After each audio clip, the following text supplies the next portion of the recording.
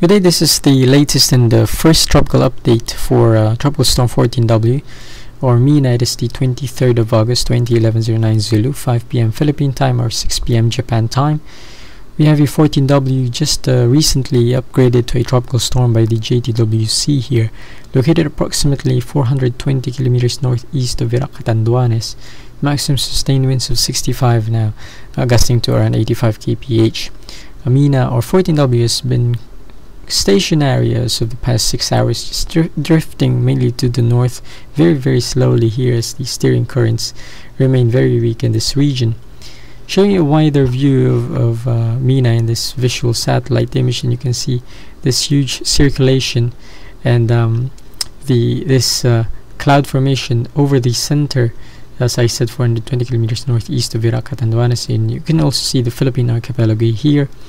Again, with the 14W staying well offshore of the Philippine islands to cause any sort of direct impact here, and but still going to be enhancing that southwest monsoon, going to be still and also that intertropical convergence zone continuing to enhance rain showers of 50 to 100 millimeters in 24 hours, particularly here in the eastern seaboard, and also that rain bands also from the ITCZ extending as far south here into Visayas and into Mindanao. But as far as 14W forecast, not showing the storm to make landfall here in the Philippines, so very good news for the country there. But as far as rains go, probably continue because of the southwest monsoon. Now going back to 14W, we have the corresponding infrared image, and you can see this burst of convection here right over the center actually now over the past 2 hours, so indicating some signs of perhaps further intensification and probably continuing well into the night, being helped by the diurnal maximum later tonight. And as I said, it is now a tropical storm, so probably well on its way to continuing to intensify further. And also here we also have the water vapor image showing this poleward outflow now beginning to become well established into this Tatsel, or a tropical upper tropospheric trough just east of Okinawa. And you can see the circulation here in the water vapor, so the trail of kind of a clouds and moisture as I said, helping to ventilate, and also some outflow on the southern half beginning to form as well. So again, also that expanding CDO near the center, helping this to intensify much further, and it could become a typhoon by the end of this week according to some models and forecasts. Showing the microwave image on the storm here, showing you the sort of the structure of 14W presently, and you can see still have the majority of the convection mainly to the western and southwestern half of the storm. You can see the center is right over here. You can see some banding trying to wrap around the low level circulation center. This is from AMSU, so kind of a low resolution type of image, but still giving you a general idea of still a tropical storm in the formative stages of development. Still has long ways to go of becoming really strong system here.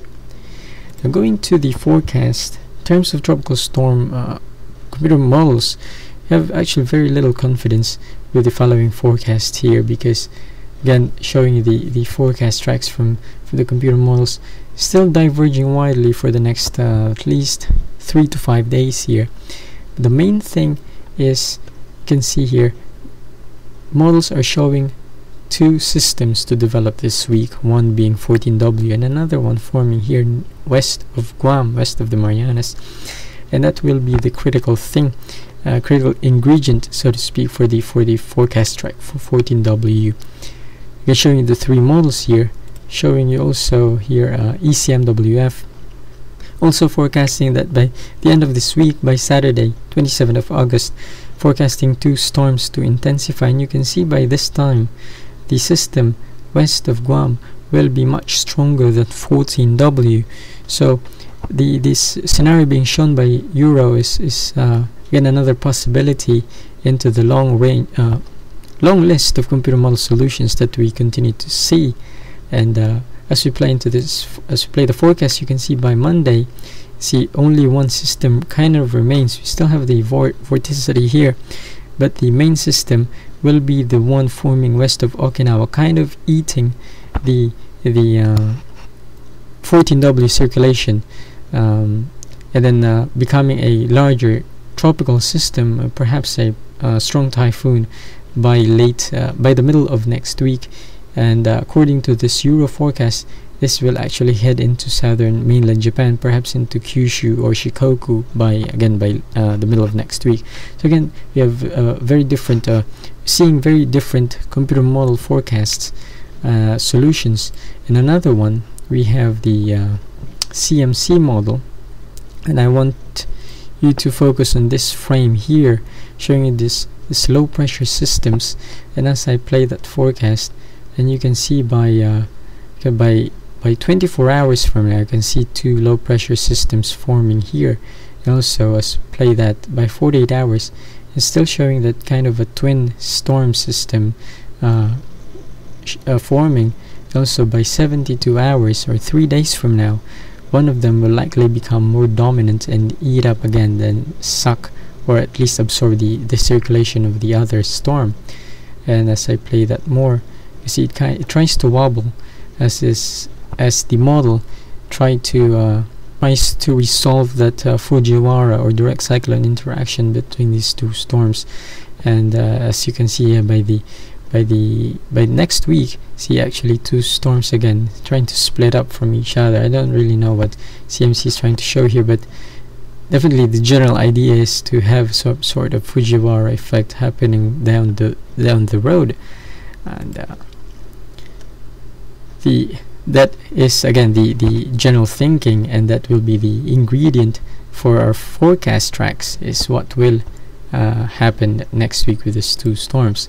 So again, I told you earlier, we have very low confidence with this forecast track, but the general idea for 14W is for it to slowly move northward and then perhaps turn northeastward by Friday, or by as early as Thursday, as that system west of Guam try to really strengthen and some sort of influence 14W's track here. But as you can see, good news for the Philippines, this will not really make landfall here in Luzon. Also in terms of strength, mainly a tropical storm for the next 3 days, but leaving out a chance for it to perhaps become a typhoon by this weekend, depending on the interaction with the developing system here. But in terms of conditions, very favorable, high sea surface temperatures, and again the outflow and as well. And going to JTWC's forecast, we also have a general northeastward trend also from the JTWC, although it is expecting 14W to strengthen much faster now, becoming a typhoon in as little as 3 days here.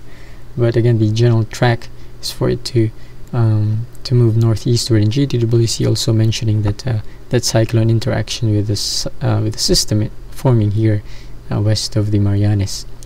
Again, so you're asking, where is that system? Well, we have Invest 97W, and we are thinking this is the system that could probably develop in 2 to 3 days time. Right now, JTWC is giving it a medium chance of developing into a cyclone for the next 24 hours. So extremely certainly some potential for this system. Again, this is the Marianas. You can see Guam here, and you still not organized in terms of circulation or cloud formation.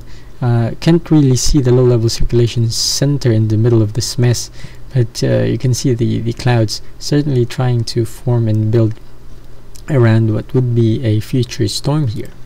In terms of infrared, it's still spotty and largely disorganized, and you can still see this cluster of convection just remaining near and around the Marianas Islands, and also bringing some rains actually near Guam and Saipan here for the next for almost a day now. So also the islands reporting some strong winds there as well, around 30 to 40 kph. So indeed some sort of a system trying to spin up and develop, but and only time will tell. So how important would 97W be for the track? We have here the infrared image I'm just gonna show the general forecast here. We have Invest. We have Tropical Storm 14W and also Invest 97W. So the thinking is 14W will move northeastward, and then during that same time we have 97W developing into a strong tropical storm and moving northwest. And the thinking is that by this weekend, somewhere in this area, this box area, they will be close enough to begin affecting each other. It's called the Fujiwara effect, and then they will try to spin around, oscillate around a common point. And again, some models trying to forecast a more dominant 97W eating up on 14W's future circulation. And we don't know that. It's just one of the many possibilities, certainly.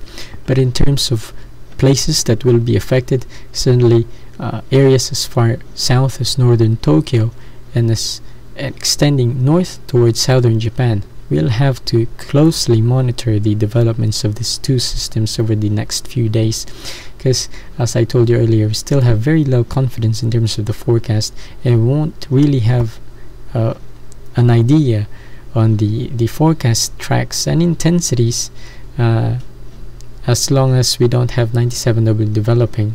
And once we have that settled, models will probably converge on a much better solution for the track here. But again, this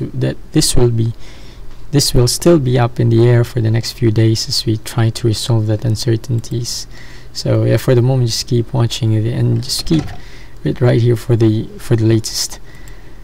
I just also want to mention quickly 95W. We've been talking about the system actually since last week here on our blog. You can still see the exposed low-level circulation center still under some very strong wind shear. GTWC is still rating this low for possible chances, so still not giving up on this one. Some computer models are actually showing this to kind of develop into a weak tropical system that could actually be a player in this unfolding Fujiwara effect or monsoon jar, actually being shown by other models. So again, still going to be a very uncertain forecast for the next few days, definitely. Also, just before I end this forecast, just want to quickly mention the Atlantic Basin here in the United States. We have now a first hurricane of the 2011 Atlantic season. We have Hurricane Irene, actually a Category 2 hurricane with winds over 100 miles per hour. It's moving north of Dominican Republic right now, but you can see the southern portion of the central dense overcast and that eye wall touching the northern coast of Dominican Republic and also moving into Haiti. But as you can see, great overall organization. Actually, don't really have an eye yet right now in terms of infrared nor visual satellite. Even if it's a Category 2, the recon mission actually supports winds of Category 2 here, so that's why NHC, or the National Hurricane Center, upgraded this into a Cat 2.